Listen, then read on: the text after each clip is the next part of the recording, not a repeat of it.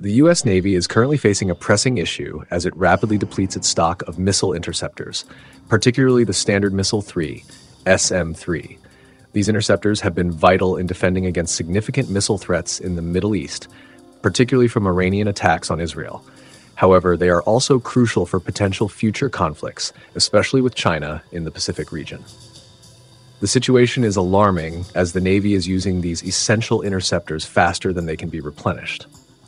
In recent months, the Navy has employed the SM-3 to counter Iranian missile strikes. The use of these interceptors during such high-stakes operations raises concerns about their availability for future military engagements.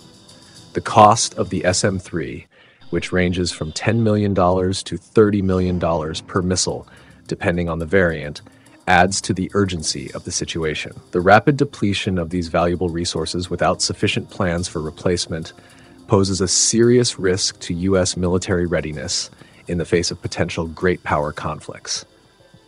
Military leaders have highlighted the need for a substantial increase in SM-3 production to prepare for potential threats in the Pacific. Retired Navy Admiral Archer Macy emphasized the importance of the SM-3 in countering China's growing arsenal of long-range theater weapons. Despite this urgent need, the production numbers do not reflect the demand.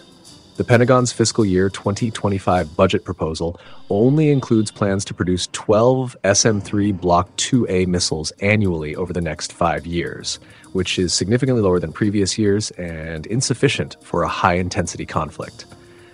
The depletion of the SM-3 is not the only concern. The Navy has also been actively engaged in countering missile and drone attacks from Houthi forces in Yemen, further exhausting other interceptors, including the SM-2 and SM-6. These missiles are also vital for any future conflict in the Pacific. Experts argue that as U.S. naval forces operate closer to potential threats, they will require a diverse array of air defense capabilities. The reliance on a singular, high-cost interceptor like the SM-3 may leave the Navy vulnerable in a high-pressure situation. Senator Roger Wicker, a key member of the Senate Armed Services Committee, has called attention to the fact that the U.S. has expended numerous SM-3 missiles defending Israel, stressing the need for increased production capacity. He noted that Congress is poised to reject proposals to cancel production lines for the SM-3 Block 1B, highlighting the urgency of the situation. Moreover, while the Navy's current procurement of missile interceptors remains low, defense experts suggest exploring alternatives. Options such as lower-cost missiles or unmanned systems could help alleviate the strain on existing resources. Transitioning away from reliance on highly specialized, expensive interceptors could provide U.S. forces with a broader array of defense options.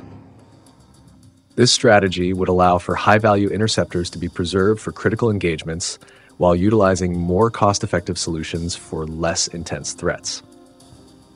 As the Navy navigates these challenges, it becomes increasingly clear that a reevaluation of defense procurement and operational strategies is necessary. The ongoing depletion of missile interceptors poses a significant risk to U.S. military readiness, especially with the potential for conflicts in both the Middle East and the Pacific. Thank you for listening to Global Defense. Be sure to like, subscribe, and hit the bell icon to stay updated on the latest defense news. Share this information with others to keep them informed.